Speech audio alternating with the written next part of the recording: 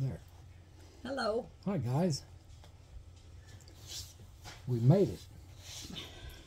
It's 5:45, 5:45. After probably 8.5 hours of him being on the phone today. Yeah, we're putting a study together on love. And it's turning into really something. It's a neat, it's getting deep. It's amazing how much we don't know what love is. Or what it isn't, so. I did put my little 2 cents in there, so. Yep. I've contributed. Yes, you did. Just a little. She does a lot more than she realizes. Anyway, we have Ephesians 6:12 here this evening.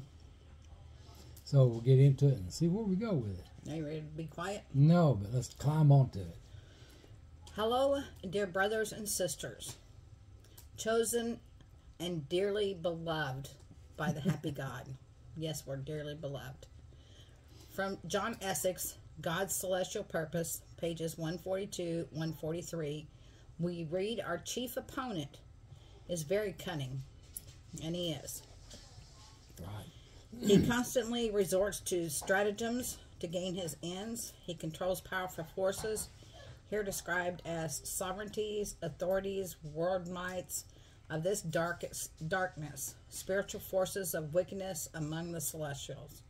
When these forces are about seeking our destruction, or at least our discomfort, it is folly to play into their hands by wrestling with blood and flesh. Let the world do this if it wishes. We are not of this world. Elsewhere, we are exhorted to be working, as we have occasion, for the good of all, yet especially for the family of faith. Galatians 6:10. Yeah, that's on the right-hand side. In the Concordant, anyway. The oppositions of these sovereignties and authorities among the celestials is directed against the headship of Christ.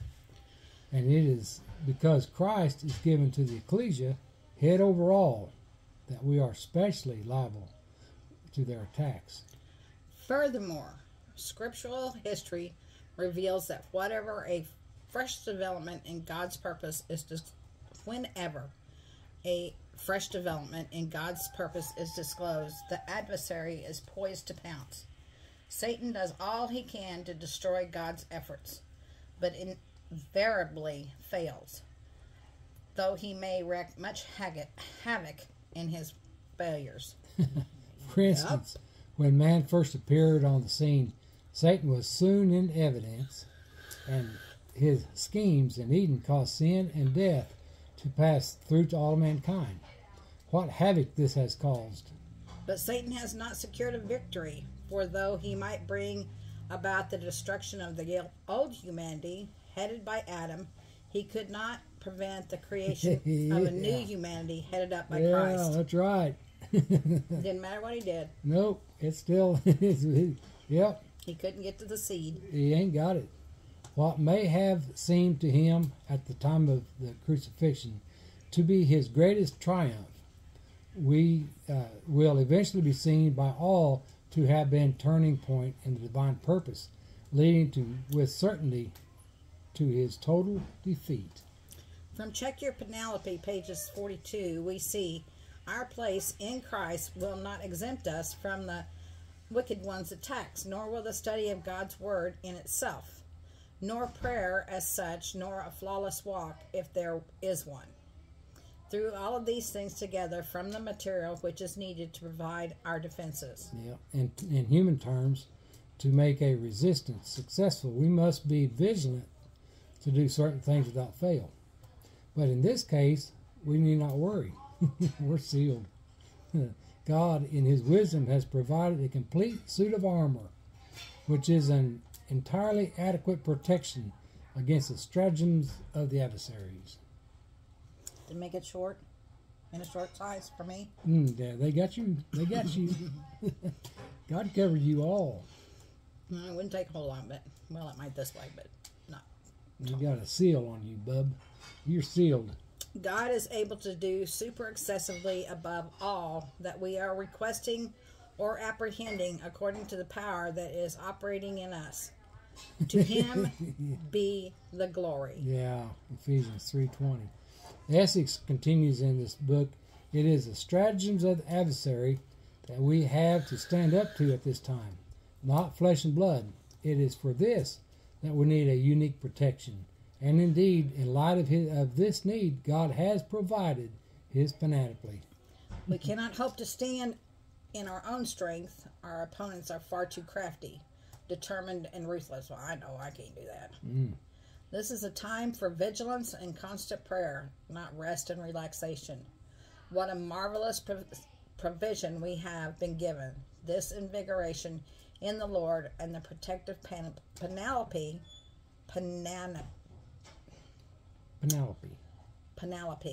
that God has given to us. Why I couldn't say it. In the DeBar translation, it reads this way: since for us the reeling fight, wrestle means wrestle, is not to blood and flesh, but to the origin beings, to the authorities, to the cosmocrats of this very darkness, to the bespirited ones of the evilness in the heavenlies. Isn't that neat? That's right. The origin beings, that's the sovereignties, is the origin beings. They're not very nice. And the cosmocrats is the world mites. They're not nice. And the spiritual ones. And the evilness is the darkness. And the heavenlies are the celestials. They're not very nice. This is how go ahead. This is how the Concordant reads in Ephesians 6:12. This is our Ephesians 6:12. For it is not ours to wrestle with blood and flesh, but with the sovereignties, with the authorities, with the world mights of this darkness, with the spiritual forces of wickedness among the celestials. Yeah. So we put some references, we dig them out, and here's what we start out with and how they run. 1 Corinthians 15:50. Now this I am averring, brethren, that flesh and blood is not able to enjoy an allotment in the kingdom of God. Neither is corruption enjoying allotment of incorruption. Galatians 1:15 and 16. Now when it delights God, who severs me from my mother's womb and calls me through his grace, to unveil his Son in me, that I may be evangelizing him among the nations, I did not immediately submit to its flesh and blood. Yep. Ephesians 1:15-22.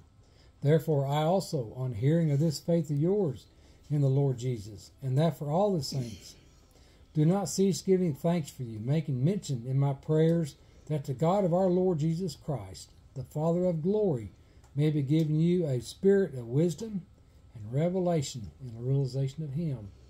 In the eyes of your heart, having been enlightened, for you to perceive what is the expectation of his calling, and what the riches of the glory of his enjoyment, of the enjoyment of his allotment among the saints, and what the transcendent greatness of his power for us who are believing, in accord with the operation of the might of his strength, which is operative in the Christ, rousing him out from among the dead, and seating him at his right hand among the celestials, up over every sovereignty and authority and power and lordship and every name that is named, not only in this eon, but also in that which is impending, and subjects all under his feet, and gives him as head over all to the ecclesia. Ephesians 3:8-13. To me, less than the least of all saints, was granted this grace. It's me. That's me. To bring the evangel of the untraceable riches of Christ to the nations, and to enlighten all as to what is the administration of the secret which has been concealed from the eons in God who creates all, that now may be made known to the sovereignties and the authorities among the celestials through the ecclesia, that's us, the multifarious wisdom of God. It's in accord with the purpose of the eons which he makes in Christ Jesus our Lord, in whom we have boldness and access with his confidence through his faith. Wherefore I am requesting you not to be despondent at those of my afflictions for your sake, which are your glory. In Romans 8:35 through 39, we see, what shall be separating us from the love of God in Christ Jesus? Affliction or distress, or persecution, or famine, or nakedness, or danger, or sword? According as it is written that on thy account we are being put to death the whole day. We are reckoned as sheep for the slaughter. Nay, in all these we are more than conquering through him who loves us. For I am persuaded that neither death, nor life, nor messengers, nor sovereignties, nor the present, nor what is impending, nor powers, nor height, nor depth, nor any other creation will be able to separate us from the love of God in Christ Jesus our Lord. Yeah. Nothing. Colossians 2:8 through 15. Be aware that no one shall be despoiling you through philosophy and empty seduction, in accord with human tradition, and in accord with the elements of the world, and not accord with Christ. For in him the entire complement of the deity is dwelling bodily. And you are complete in him, who is the head of every sovereignty and authority, in whom you were circumcised also with a circumcision not made by hands, in the stripping off of the body of flesh, in the circumcision of Christ. Being entombed together with him in baptism, in whom you were roused together also through faith in the operation of God, who rouses him from among the dead. You also, being dead to the offenses and the uncircumcision of your flesh, he vivifies us jointly together with him, dealing graciously with all our offenses, erasing the handwriting of the decrees against us, which was hostile to us, and has taken it away out of the midst, nailing it to the cross. Stripping off the sovereignties and authorities with boldness, he makes a show of them, triumphing over him. Triumphing, yeah. Triumphing over them in it. Yeah. And 2 Corinthians 4 through 6, in whom the God of this eon blinds the apprehensions of the unbelieving, so that the illumination of the evangel of the glory of Christ, who is the image of the invisible God, does not irradiate them. For we are not heralding ourselves, but Christ Jesus the Lord, yet ourselves your slaves because of Jesus. For the God who says that out of darkness light shall be shining, is he who shines in our hearts, with a view to the illumination of the knowledge of the glory of God in the face of Jesus Christ. Colossians 1:11 through 20. This has got to be an Alicia one. Being endued with all power in accord with the might of his glory, or you. I forgot you're one of them too. For all endurance and patience with joy, at the same time giving thanks to the Father, who makes you competent for a part of the allotment of the saints in light. Who rescues us out of the jurisdiction of darkness and transports us into the kingdom of the Son of his love, in whom we are having the deliverance, the pardon of sin, who is the image of the invisible God, firstborn of every creature.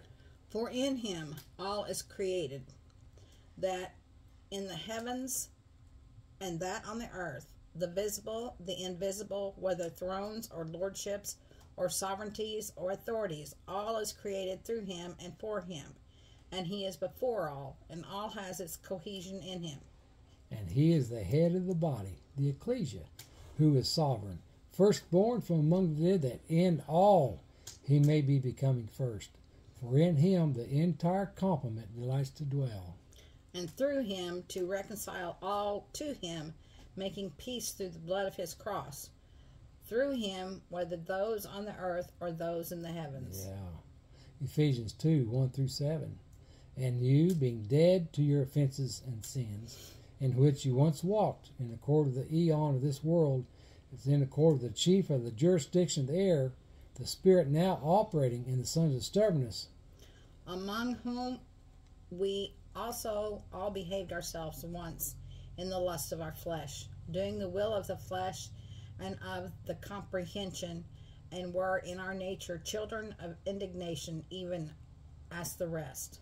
Yet God, being rich in mercy, because of his vast love with which he loves us, we also, being dead to the offenses and the lust, vivifies us together in Christ. In grace are you saved. And rouses us together and seats us together among the celestials in Christ Jesus, that in the oncoming eons he should be displaying the transcendent riches of his grace in his kindness to us in Christ Jesus. Yeah. Ephesians 1, 3-6. Blessed be the God and Father of our Lord Jesus Christ, who blesses us with every spiritual blessing among the celestials in Christ, according as he chooses us in him before the disruption of the world, we to be holy and flawless in his sight. In love, designating us beforehand for the place of the Son for him through Christ Jesus, in accord with the delight of his will, for the laud of his glory, of his grace, which graces us in the beloved. Yeah, that's references for Ephesians 6:12. Now, may the Lord cause you to increase and superabound in love for one another and for all, even as we also for you, to establish your hearts unblameable in holiness in front of our God and Father, in the presence of our Lord Jesus, with all his saints. 1 Thessalonians 3:12-13. We love you all. Grace to you and peace from God our Father and our Lord Jesus Christ. What do you think of that one, Marcia? That was very good. That is very good. Thank you all for hanging out with us. Yep. Putting up with us. Yeah, she's a good one to put up with. I'll take her anytime. Yeah. Anyway. It's because nobody else will want you. Yeah. I run my racket. Love you guys. I really do. Appreciate you hanging out with us. And yes, we do. And the emails and the phone calls. We really like them. It's good to fellowship with people. And Paula, I got your email. Yep, I got it. Hang out there. Hang with us. I'm like that too. Yep. You know, there's so much going on out there. So there's a lot of destruction, a lot of lives being lost anymore. It just seems like there's things going on all across the world. So it's okay, girl. We're looking for his advent, right? Anytime. So anyway, time to go see what God's got for us. Yep. Anything you want to add before we shut this one down? Nope. Oh, that's good. All right. We'll catch y'all tomorrow. What do you got? Nothing. It's just because you said, that's good. Well, I know how you can get talking sometimes. Won't you? She's you like these little... You are the mouth of the South. Don't tell me She's that. like one of these, you know, them little cars you wind up and sit down and they... Yeah, you get her wound up. Lordy. Yeah, well. All right. Mikey's going to go to sleep on his side of the bed tonight. Yeah. All right. We'll talk to y'all later. See you then.